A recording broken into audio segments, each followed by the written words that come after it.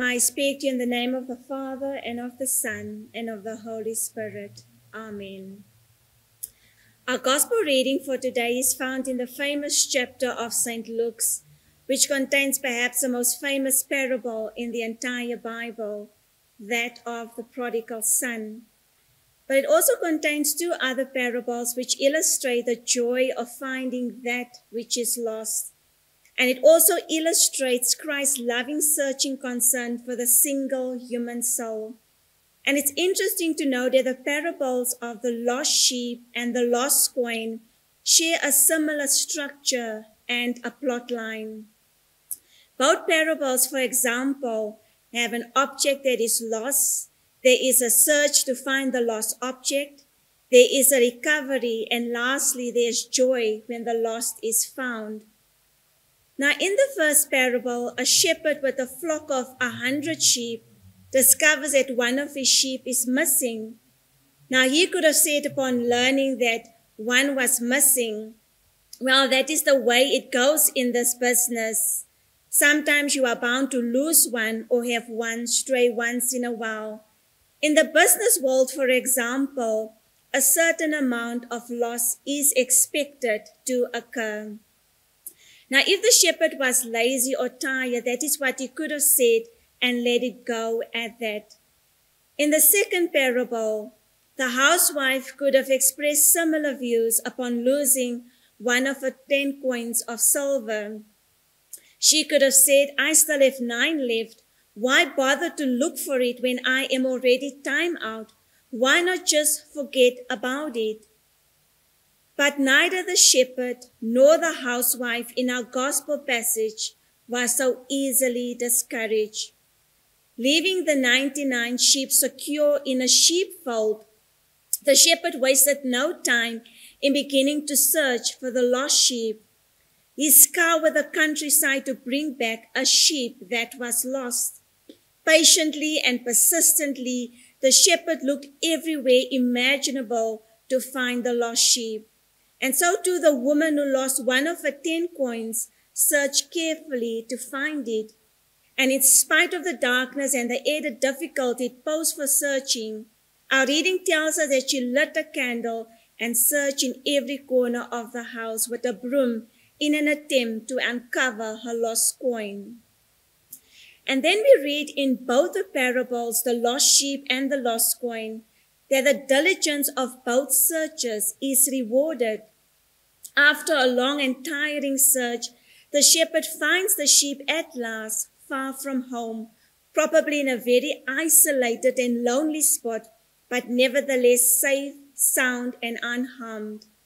And tenderly the shepherd takes it up in his arms, he places the sheep on his shoulders, and he carries it back to his main flock, the 100 sheep. The search of the woman was likewise not in vain.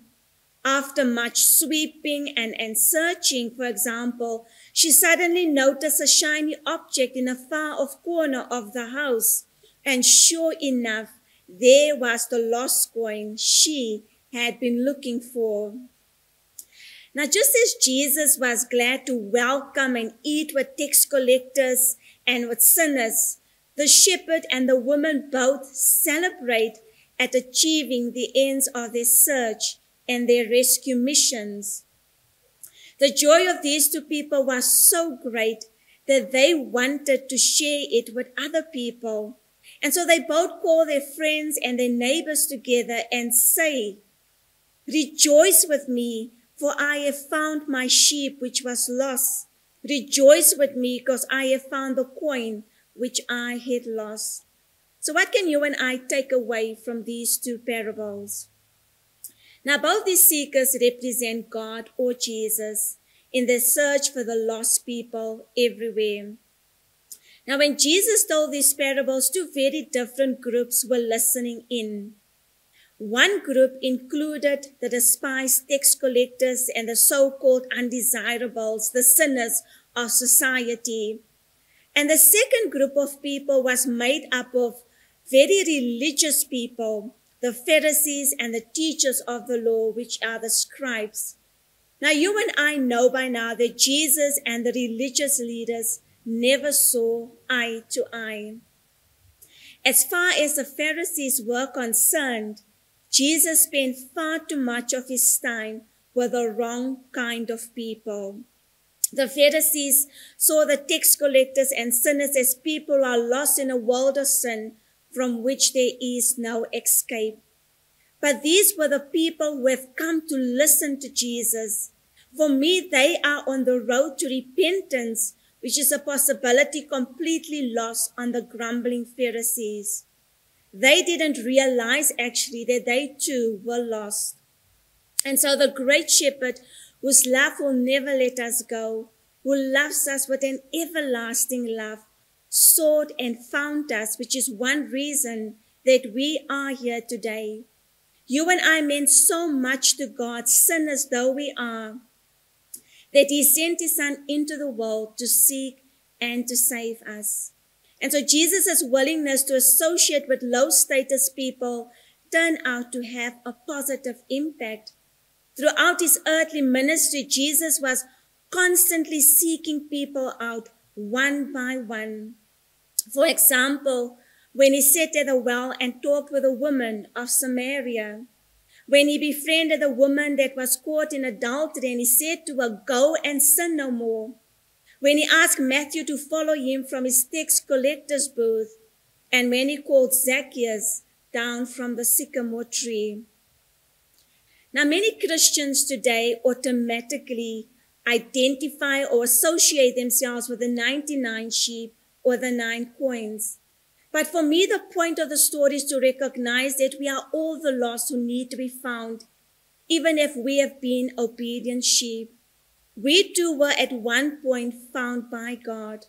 Maybe for some of you it was the word of God that reached your ear, or the sacrament of baptism lit the light of faith in our hearts and made us children of God and heirs of heaven.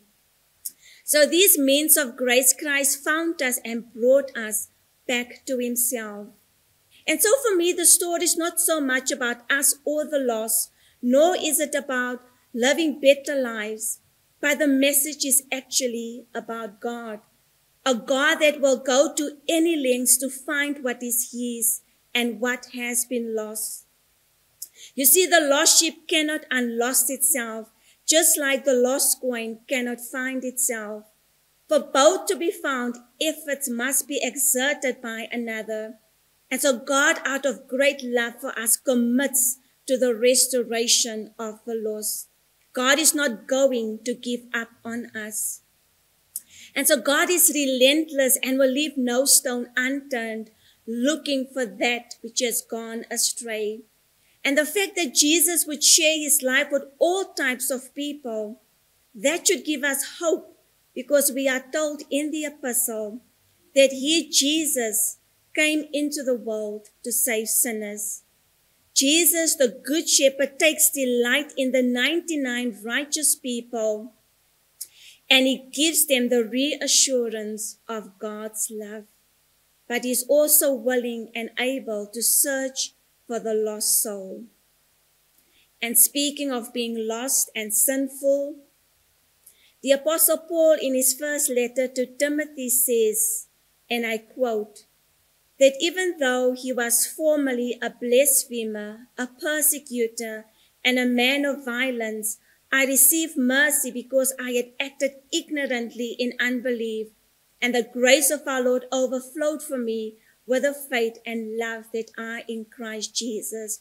In other words, Paul said, I was lost, but now I am found.